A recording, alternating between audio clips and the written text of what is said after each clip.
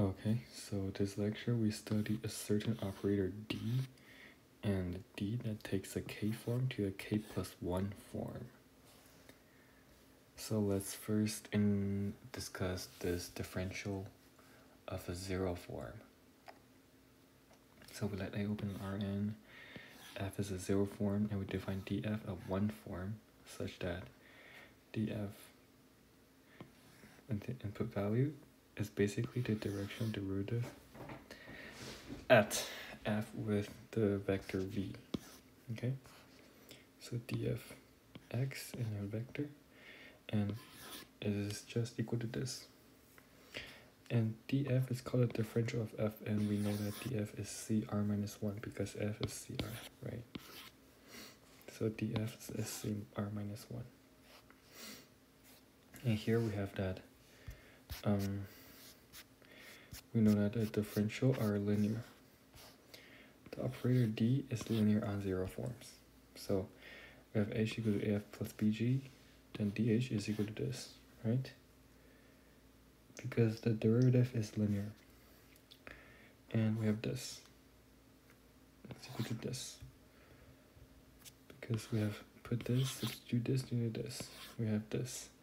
Each of them is this, each of them is this, and we are done. Okay? So, now we have another lemma, and this lemma says that, so if those are the elementary 1 forms, right, and pi I is the ith projection function, then d pi I is equal to this elementary 1 form. So the differential of the projection function is this 1 form, elementary 1 form. And here's the proof. So we know this is an infinity, so the differential is an infinity. We just direct computation equal to vi, so it's equal to this. Okay, very simple. And we denote pi I by xi. And here's some explanation that we abuse the notation slightly, denoting pi by xi. Okay, so here's our convention.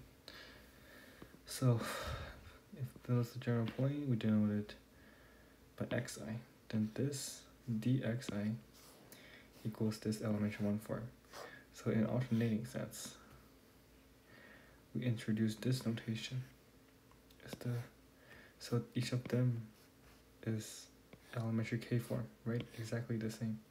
And we denote it as dxi, and this I corresponds to the index. And so the general k form can be written as this. So these are the components, and these are the elementary k form. And okay, so yeah, again, they're like this.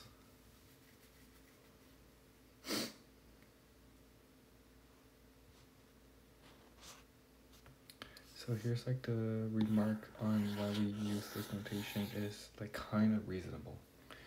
Okay, and we move on. So 30.3, it says that the differential of a zero form is equal to this. So in Leibniz notation, it's going to be like this. Okay, so here's the proof. The proof, I wrote it down. I did the computation right here. So we evaluate both sides. So df x at xv is by definition equal to this, right? And this is just this. And this, right, is equal to this. Okay. And this equation, right? We have this equation, right? So this equation, taking value of xv, is going to be equal to, those are like the projection ones. So this one is basically becomes vi, right? And this is exactly equal to the sum of the like those, right? You see f1, fn, right? Vi. turns out that they're the same if you just multiply it. If you just multiply it out, right? It gives you this one. And all the way down to this one, dot product with this one, you get this one. So they're the same. Okay? And here's another convention. Because it's convenient that if f is CR, then this is CR minus 1. So to avoid those difficulties, we make all the forms are smooth. Okay? We're going to throw in more definitions. We denote this set of all k-forms on A, and it's a vector space, right? And it's called linear space of k-forms. So this is a vector space of k-forms on A. For A is an open set and Rn, whatever, right? Okay, so here comes to the main theorem. So this main theorem says that there exists unique linear transformation. So this linear transformation, D maps the k to k minus 1, k plus 1 form. And such that 1 for f is 0 form, then d is a 1 form, and this is true. And omega and neta are forms respectively, then we have this long formula. And for every d omega is equal to 0. And we call this d the differential operator. And d omega is the differential of this form. So step 1, we verify the uniqueness. So we show that we show this result first. And we're gonna prove this by induction. When k is equal to 1, we by property 3. With property 3, we're done. When there's only one of them, right? Then we're done. And we use k minus 1 with some q. We let neta be the k minus 1 product, wedge product. And we calculate this. Then this vanishes because by 3, right? This vanishes. And this also vanished by inductive hypothesis, right?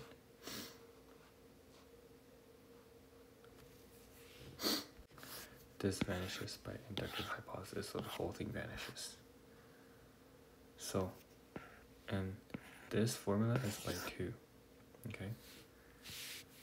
It's plus or minus, we don't know. But anyways, they both vanish. Okay, so we have proven this formula. Now, we show that for any k form, it is entirely determined by its value on 0 forms, which means that it is entirely depends on the first. So D is unique, right? Because it depends on this one. So we're gonna show this result. Because D is linear, suffice to consider a random scalar times a basis element, right? So because D is linear, right? Now we have this. Well, this by definition is equal to this. And then by property 2, we expand it like this. And this, well, this vanishes, right? We just prove it up here. Remember what is dxi, right? It's a wedge product of the elementary 1 forms, right? So we're good. It entirely depends on this one.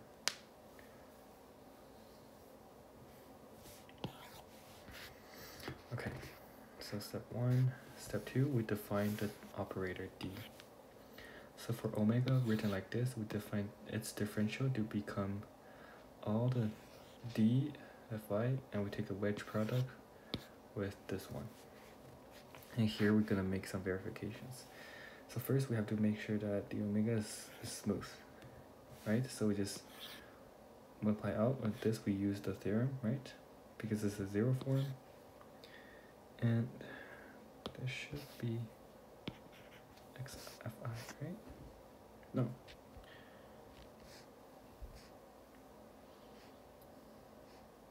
Yeah, I'm sorry. It is this one. And we can express this as a linear combination as k plus 1 forms, right? We want to express this. Well, this is simple. So for every I, right, we can just delete the j such that j is in the tuple. And for others, we just rearrange with this pi such as like ascending, blah blah blah. Then d omega is just some sum of this, right?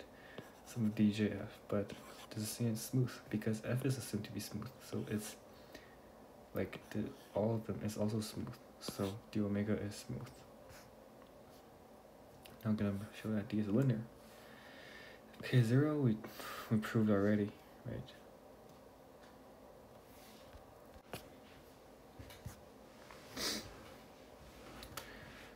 We have written in bases, k-forms, then you expand them, right? Because d is linear, right? And we can make this become step because when k is 0, we have the linear property. And because the wedge product is distributive, then we get back this one. So we're done. Okay. And step 3, we want to verify this one. But for this one, we have to show that we need some results first. So for any k tuple from 1 to n, we show that f is a 0 form, okay?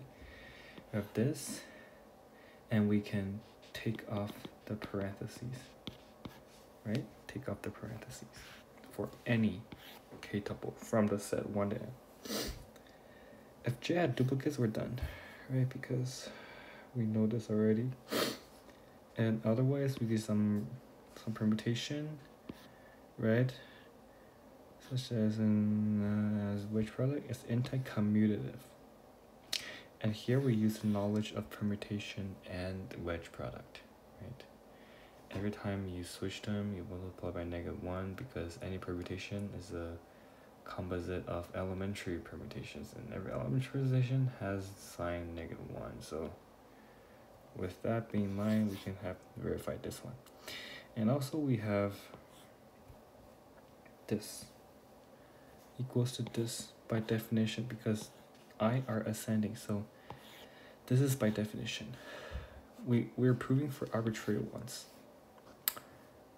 Now this, put a sign inside because d is linear, this is homogeneity, whatever, and we get this, and then we get this, right? Because they're equal to each other. And now for dxi, right, we could do this substitution, and then we pull the sign out, and then we can cancel out both sides so that we have this, and then we're done. Okay, so with this we can verify too this equation.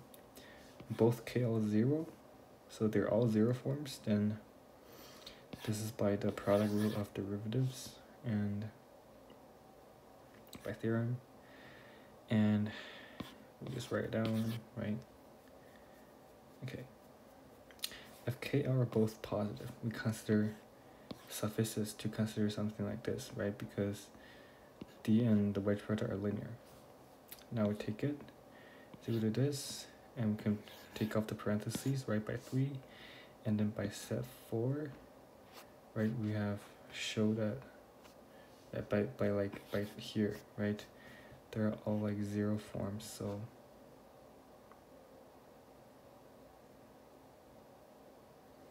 we can make it here because this is equal to this. We proved for 0 forms, and we use the distributive property of wedge product, and we have this and this. And this is because the anti-commutativity of wedge product, and this is 1 form and this is k form, so it's k times 1, right? We use this one, and observe this is equal to this, and this is equal to this. And when one of them is 0, we just take off the dxi. Right, we just take it off. Eventually we take this off, and we're good.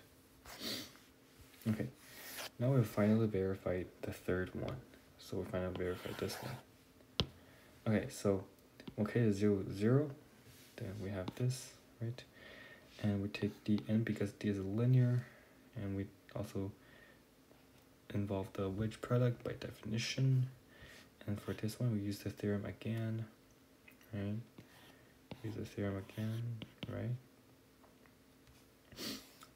And we delete all I equal to j and collect remaining terms. And this becomes this series.